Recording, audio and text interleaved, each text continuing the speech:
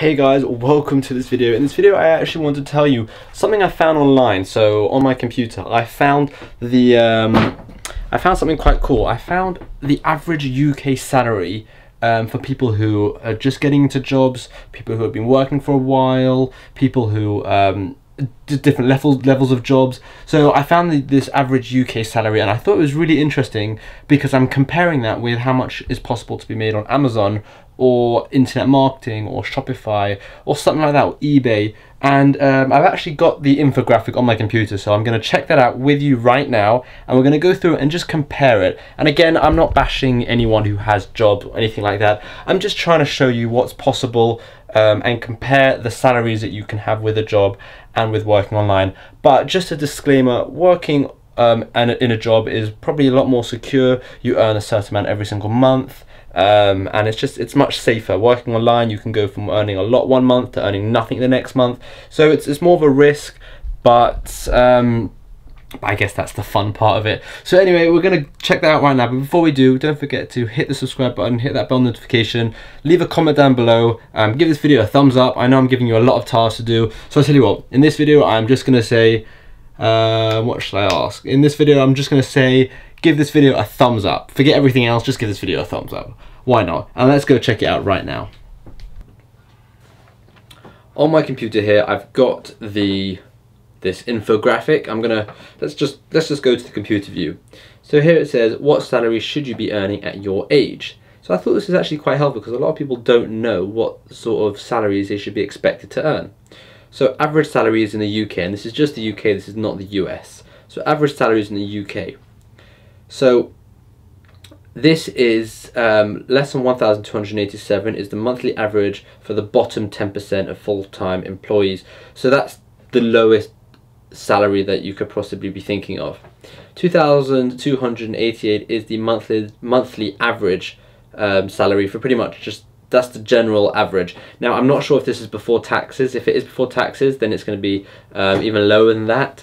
And then monthly average for the top 10%. So now bear this in mind, this is the top 10% of people is 4,485. That's the top 10%, right? Now you've got the average salary is 27,600 for the year. And then the starting salary, so let's say you're just coming out of university or you're coming out of high school, you're just looking for your first job, you're looking between 19,000 and 22,000. Again, these aren't low numbers, but when you bear in mind you're going to eventually have I don't know, rent, families, children, whatever it may be, you've got to consider if this is enough, right? Now there are obviously certain job roles that are higher, that you get paid higher. So we're going to go over those as well because obviously you might want to consider doing something like that. So well, let's have a look firstly, what influences salary growth? So you've got education, that's obvious, so university, degrees, masters, PhDs, all that sort of stuff is going to affect your salary. What company you go to, is it going to be a big one, a small one? That obviously is going to affect it. Surprisingly, gender affects your salary, even in 2018. So a woman's salary peaks in her late 30s and then starts declining, while a man's tends to peak in his 40s. Experience, the number of years you've actually had experience, not just education, but actually experience is important. And then the industry you're in is going to play a huge factor, and obviously your location. So if you're in Bulgaria, your salary is going to be much lower than if you're in London. That's just obvious. So the highest and lowest wages by city, that's cool. So the highest monthly wage in London is about £2,925. These are all averages, of course. And the lowest one is Wigan, which is Wigan, which is £1,811 a month, average, of course. The 10 highest and lowest paying jobs in the UK. This is what I thought was so cool, because pilots and aircraft engineers get paid so much, 7,800 a month average, monthly. It's crazy, nearly £8,000 a month, which is a lot of money. And now if we look at the more common jobs, you've got the lowest paying job, you've got waiters, bar staff, hairdressers, dry cleaners, kitchen assistants, cashiers, lollipop ladies and men. Oh, that's just a UK thing, I think. People who stand in the road. And then cleaners. Now, so if we look at the highest paying jobs, lawyers, doctors, marketing and sales directors, air traffic controllers. I didn't even know that they would get paid so much. Chief executives, of course, senior police officers. So the average monthly, the average wage in the high end is 3,397, and the low end is 1,478. So what can you expect to earn at your age? So that's what I thought was quite cool, because the one big thing about Amazon and selling online and doing an internet business is your age doesn't affect how much money you can make, which I thought was really interesting, because your age affects everything in terms of getting a job. And it's like that with a lot of things. For example, getting car insurance, getting a loan out. Your age will affect what goes into it, right? Whereas working online, it doesn't matter. You can be 50 and earning the same as a 15-year-old. It doesn't matter. So what can you expect to earn at your age? So late teens, 1,270 to 1,361. That's between 18 and 21. They've given everything a weird name. Terrifying 20s is 1,800 to just under 2,000. That's 22 to 29 years old. And then 30s is 2,300 to 2,500. And again, remember, this is when average salary peaks for women. And then the 40s, where it peaks for men, is about 2,200 to 2,800. That's sort of the ages. If you've got a bog standard job, that's sort of and you're this age, that's sort of how much you're going to be making. Because battery just died there, so let's go back to it. What was I saying? Yeah, I definitely think employers look at these type of statistics and look at the averages and all these sort of things when they decide how much to pay someone. They're not just spouting these numbers out. They're probably doing a lot of research before they just say, we'll pay you this much. Because obviously they want to pay you a good enough amount to keep you, but they obviously don't want to pay you too much if they don't need to. That makes sense. So experience matters, and this is what I was talking about. Average annual income of employees with less than 1 year of experience is 20,000, and then with 20 years of experience is 39,000. That's a huge difference, right? And so the one tip in that area is, I would say, if you are in university, I would recommend getting a job at the same time. So doing a part-time job whilst working at university, I think that is the best thing you can do. Because not only are you getting experience and you're getting paid, you're also getting your degree. So if you are set on getting a degree, then that's amazing and good for you. But I would highly recommend also working at the same time, because then when you leave university, you're slightly different to the people who just went to university, because you have the experience, which is great for your CV and your LinkedIn account and everything, and you have your degree. So that's what I would recommend in that. And again, this is all just what I personally think. I'm not an expert in this. I didn't go to university.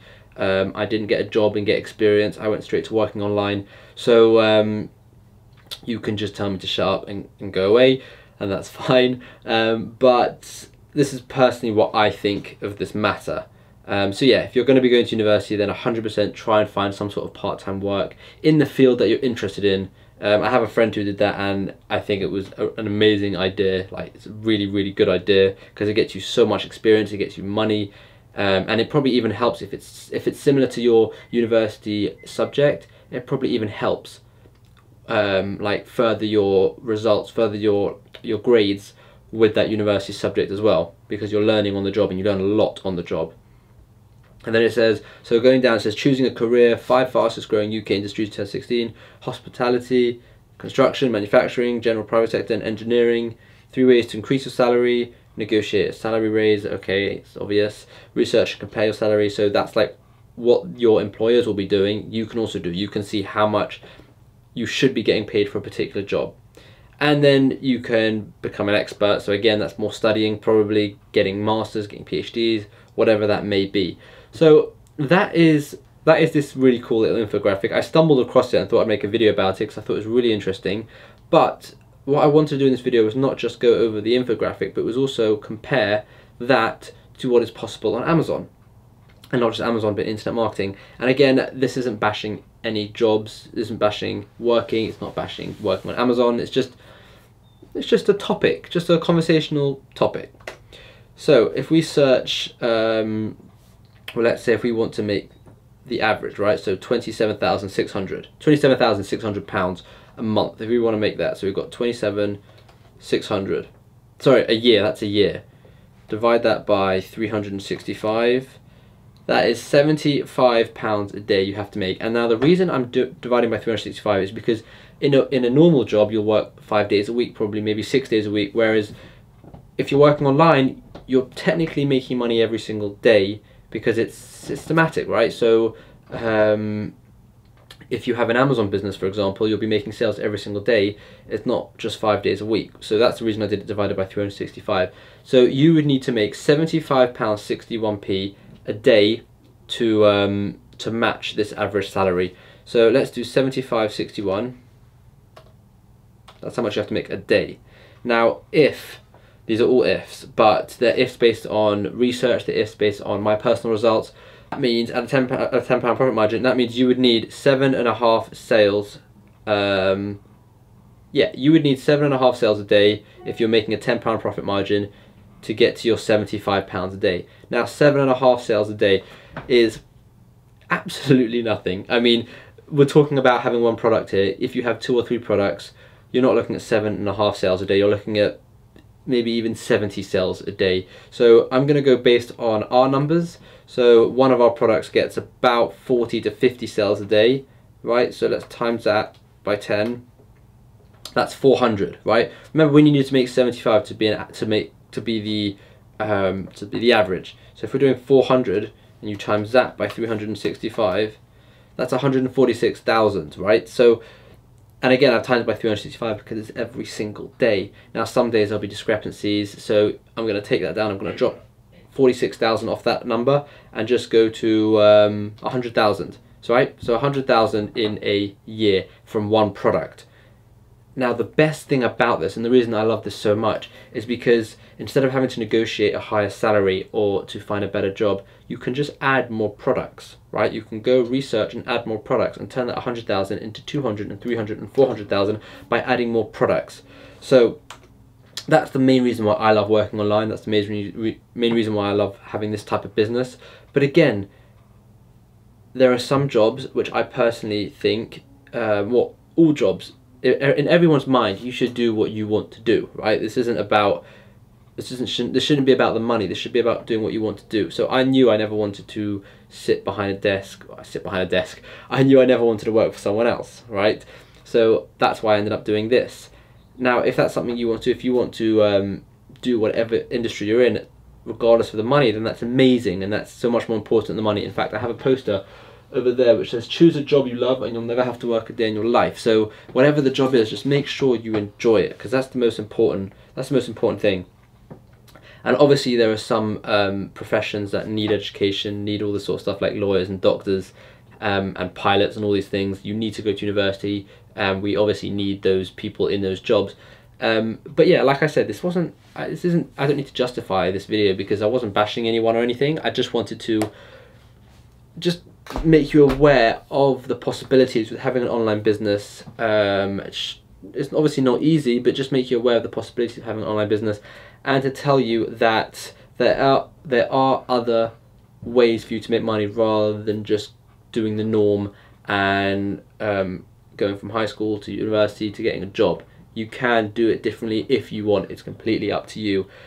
Anyway, so that's all I wanted to say in this video. This was a very different video to what I've normally done. It was more of a conversation of a topic that I've been thinking about for a while, and the fact that I stumbled across the average UK wage was just a byproduct of making this video, and I'm happy I did it because I really wanted to make this video.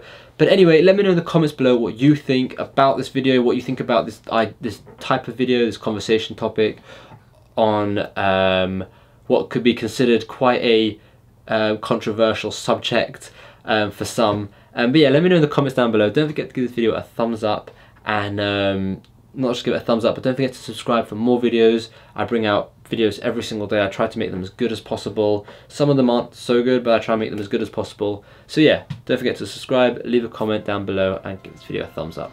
Thank you so much for watching.